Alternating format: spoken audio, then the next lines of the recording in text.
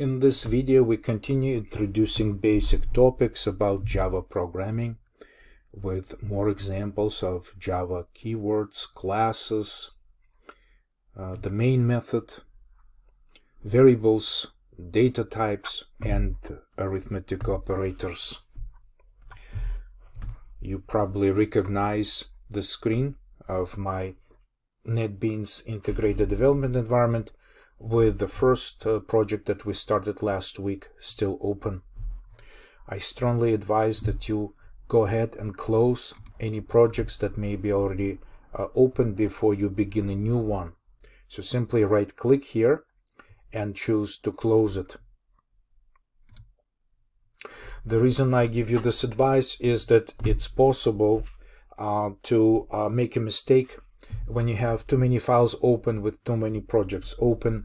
A lot of files will look alike, and in such case it's easy to make a mistake to try to edit the wrong file, which is actually not part of your project. Many other simple mistakes could be made this way.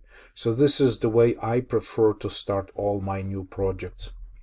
I also would like to remind you that I already chosen my directory structure, and it's pretty simple. You see, I have this CIS 157 directory, and I typically keep Windows Explorer window open so I can quickly check what is happening in these areas on my hard drive as I'm making changes in my projects.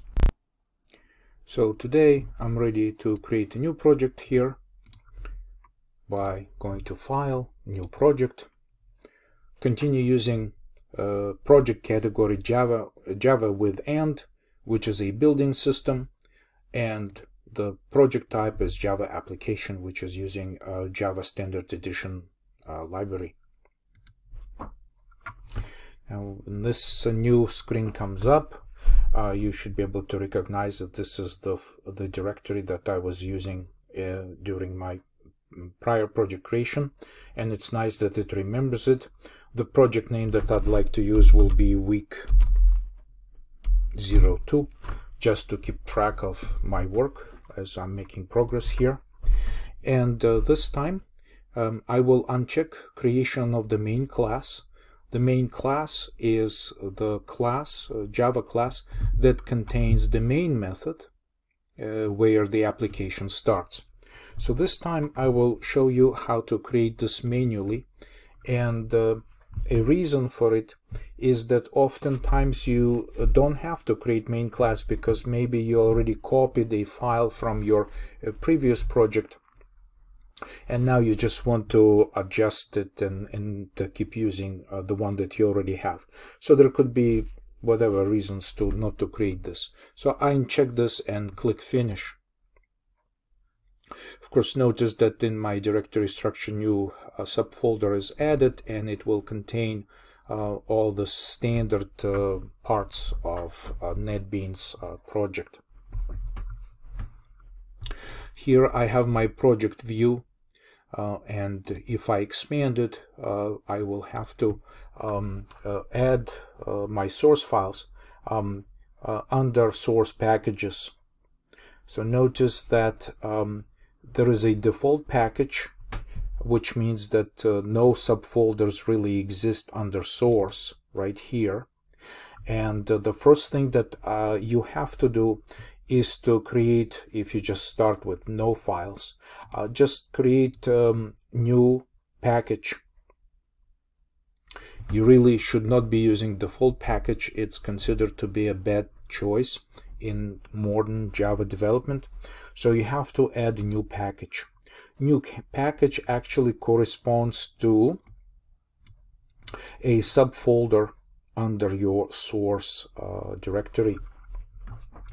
I'll just keep the same name as my project name, which will be week 2.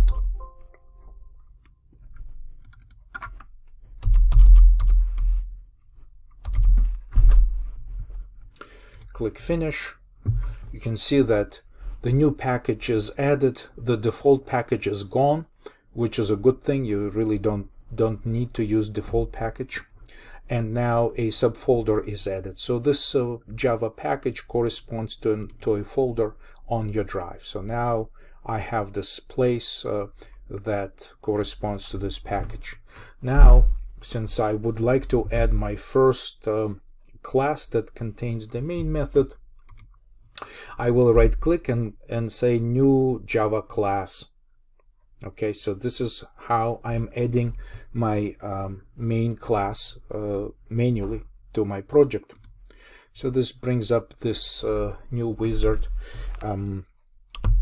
I'll name it main app, just for the reasons to give it a name where I can easily recognize that this is my main class, which contains the main method. So when the list of source files keeps growing, it will be easily recognizable and I can find it very quickly in my application. So the package name is week 2 because that's where we chose to add new class. And you see that I'm also making visible this path to the location of this corresponding folder to this package. And I just click finish, and you see that it creates a new Java file. So it's called main app java.java because it corresponds exactly to the name of the class that I just created. Remember, every Java file has to match a public class that it contains. So that's just a simple rule. For now, it's probably a good idea to explain what this program does, as we'll see in some of our samples right here. But to save space here, I'll just remove these comments at the beginning and start with just a very simple setting. Because there will be more nesting of these brackets that create a scope for classes, methods, and other things. I prefer to add this class main app as a comment, a line comment at the end of the class definition right here. So then I will create a public static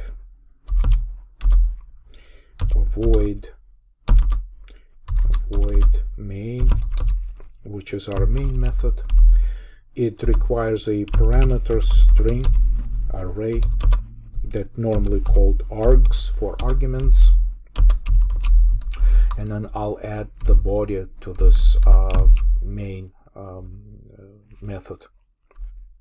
So now typically I like to save my work periodically like this and make sure that I can build my project successfully.